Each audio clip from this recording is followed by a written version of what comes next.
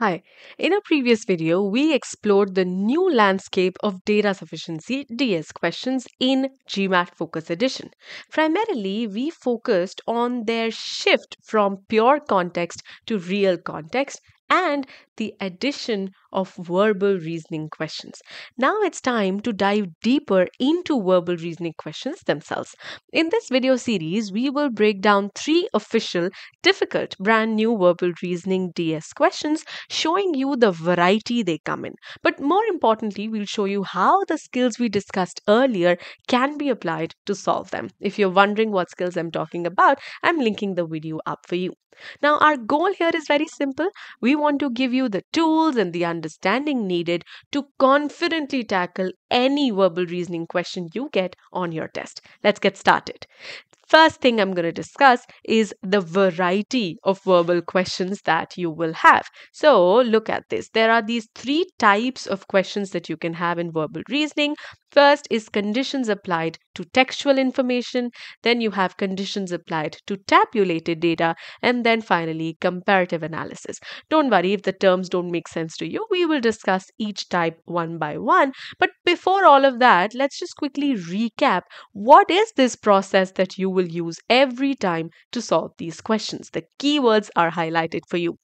Well, regardless of the type of verbal reasoning DS question, any of the types you saw, we will always follow the same process. You will own the data set, understand it really well, immerse yourself in it, then you will visualize the approach to answer the main question asked before you jump into the statements, and then you will execute the approach that you just built using DS solution framework. It's a data sufficiency question. There is a framework that you follow for all questions in this type. Now we will see this process in action for each variety of questions one by one, but in this video we will take up only one variety. Then in the next set of videos we will take up the other two as well. So in this one I'm going to take this first type, conditions applied to textual information. And how are we going to do this? Let's just see this official question. This is a difficult question, 645 plus level. Just give this a shot before we start discussing. Done? Now let's discuss this together. What's your first step? In the process, your first step is to own the data set, completely understand every bit of it. In this now, the first step is to translate the data set. What does that include? It means you carefully read the passage here, all of the given information before your statements. This part here, you carefully read it one part at a time and convert this passage into your own notes. What is the intent? That you do not need to refer to the passage again while evaluating the statements. A quick test of whether you already have this skill set or not is, think about this. If while solving such questions, when you're evaluating the statements, if you see yourself going back to the passage, then this is an indication that you need to work on this skill set. You should not have to come back. So we'll focus on just that. Let's remove the statements and work on only the passage. Perfect. Here we go. Now let's start translating, writing our notes, creating our notes for this situation. First, this passage actually presents two conditions for the town that they visited last summer. What are those two conditions? First, it's a town neither of them had visited before. So if I write this condition down, condition 1 is that O and R have not visited this town. So let's write this in this way. We have the town and it is not visited by O and R. That's your first condition. Then when you read the question further, it says, for the summer trips, they have always chosen to visit a town that Reena would have liked to visit unless Ocean had been to that town before. This is where you got your second condition. So what this is saying is that your town should have two characteristics. One, R wished to visit this place, and then O had not already visited this place. These are the two conditions we have here. Then it goes on to say Rina had visited town F and G, Ocean had not visited J or K. So it's actually talking about four different towns here, and we have information about them. Now, this passage, if I write down the given information also from here, you will see R visited FG, O not visited. I'm just putting this in really, shorthand. You don't have to be very, very clear and grammatical. This is the information we have. So this is what I know.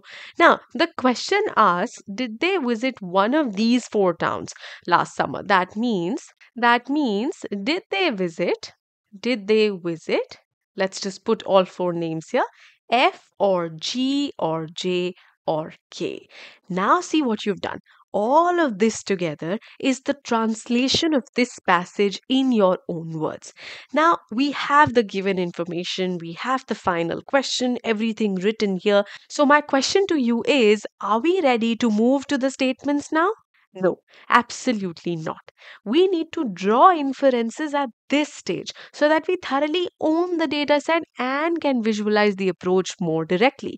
Till now, we've listed the things we've read. We haven't really made sense of all of the information. So, using this piece of given information and these conditions together, we will be able to draw some inferences. Then only will we be ready to go to the next stage. So, that is your second step in owning the data set. Let's put that here. We already wrote down the first step, translate it. Second is to draw inferences. And you do this as you've understood the question till now, as you've done the translation. Keep assimilating information as you read. Never collect things for later. Okay, so what do we have again? We have, let's only use this part now. We have four towns here. I have F and G and J and K. Let's just see all the information we have. So I know about F that R has visited F. So what does this mean then? Because R has already visited F, F can't be the one they visited last summer, because of the condition we have here, that this town should not be visited by O and R. I'm talking about the first condition here. F is out. Then you look at G. Same treatment for G. If R had already visited G, then G is not going to be the one for last summer. And this again came from the first condition only. Now you look at J and K. So J and K are not visited by O. That is one thing we know. Now, I have no information about J and K with respect to R, whether R visited them or not. So, these two, I right now have nothing to reject them. These two are in the running. One of these could be the town that they visited. So, we know for sure at least that they did not go to F or G. So, you see, by drawing this inference, we were now able to shortlist to two candidates from four. Instead of four towns we had to think about, it's only down to two. So this is where we've really completely owned the data set, did all of the steps. And now we're ready to move to the next step, which is to visualize our approach. What is it that we will see in individual statements? How will we assess them? So we'll take this information forward, all of this part here, and see how we will analyze our statements. Look again what the question finally asked. Keep that in mind at all times. You want to see whether these two visited F or G or J or K. So it's only about these four, and your question is about whether these were visited or not. So think about it. You need to just find out if they went to J or K, obviously because F and G were out. For this, what do you need? Again, look at your conditions. You need the town not to be visited by both of them, and it should be something that R wished and O not visited. So essentially, if I talk about J and K, there are some things I can already tick mark. Look how O not visited, that part is taken care of for J and K.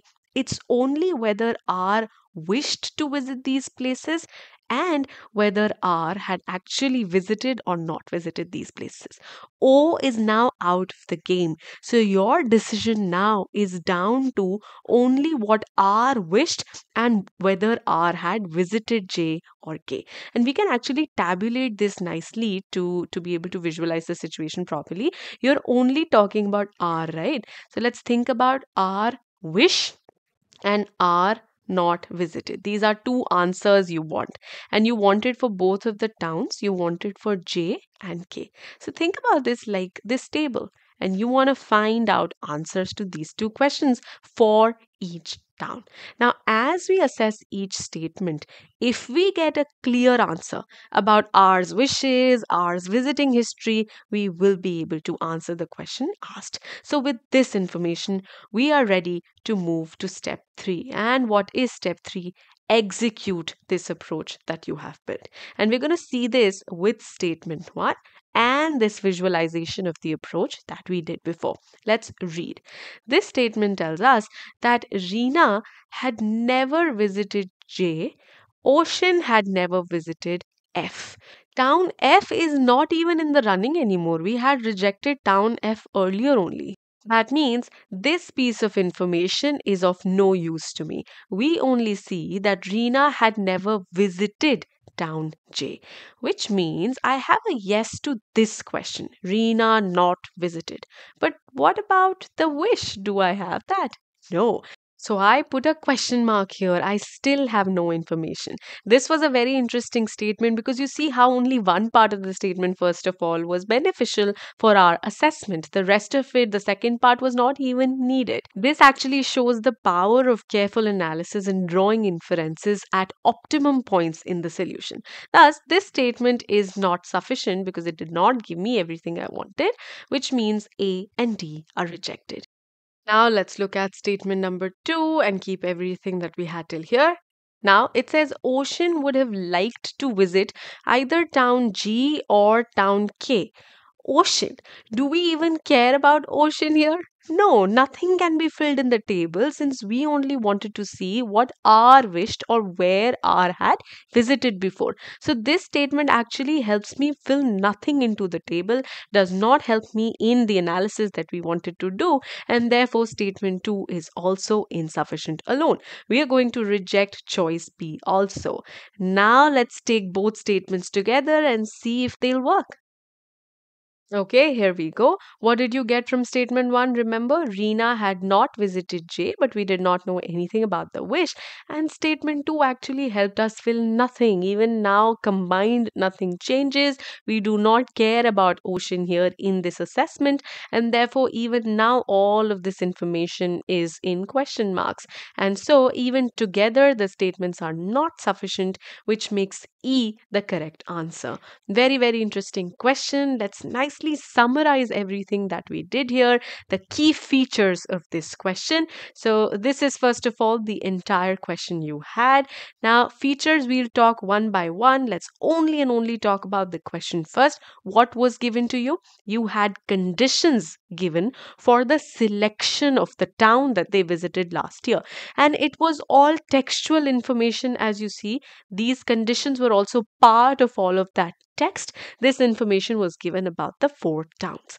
Now, once we read the question, we decided our approach. We did quite a lot of things. First thing we did was extracted the passage in our notes. This was part of owning the data set. We drew inferences also before adding any new information from the statements. This is something you always have to do. Assimilate information as you go. After that, we visualized the approach. We created a framework. How are we going to assess the statements? We created that box that everything depended on R. And then finally, we executed the DS approach. Looked at one statement, rejected it, moved to the other statement individually, then combined because they were both insufficient. And that is how we finally got the answer. Just observe how we did not refer to the passage once we took the notes. We saved so much time that people often go back and read and try to find things again. We didn't have to do that. Also, we were able to sift through irrelevant information because we had a solid framework to assess the choices. Case in point being this statement here. Let me just quickly show this to you. When we looked at statement 2, we realized okay, ocean visiting or wishing to visit is irrelevant because this approach that we had come up with, this visualization, made it clear that it was only about Rena, not about ocean at all. Right? Now, let me just quickly show you where all of this is taught in the e-GMAT course. So here, look at this screenshot here. We teach you these skills in a progressive architecture in specially created data sufficiency course. After you learn the basics of data sufficiency here in the first module, you further hone your process by solving quant-based data sufficiency questions.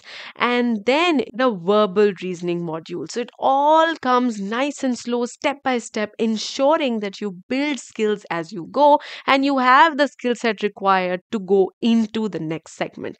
Now, I'm sure you're excited to apply all of this on a set of practice questions. Remember, I talked about two versions of the question we solved. This is version 1, in which I have only changed statement 2. Everything else is the same. You will put your answers in the comment section in this format. And then this is version 2 of the same question, where every part of the question has been changed. And this is how you will put your answer in the comment. So you can put a single comment where you put answers to both of these versions. You can pause the video at the appropriate points, solve those questions, put your answers, and share that with us. We will be reading every single comment. Okay, now what's next for you in this series? Next, as I told you, we will go into the other two varieties. I showed you only variety 1 this time, right? We saw conditions applied to textual information. Now there will be conditions applied to tabulated data, and then finally comparative analysis. Stay tuned for all of this. I'm sure you had fun today. Happy learning.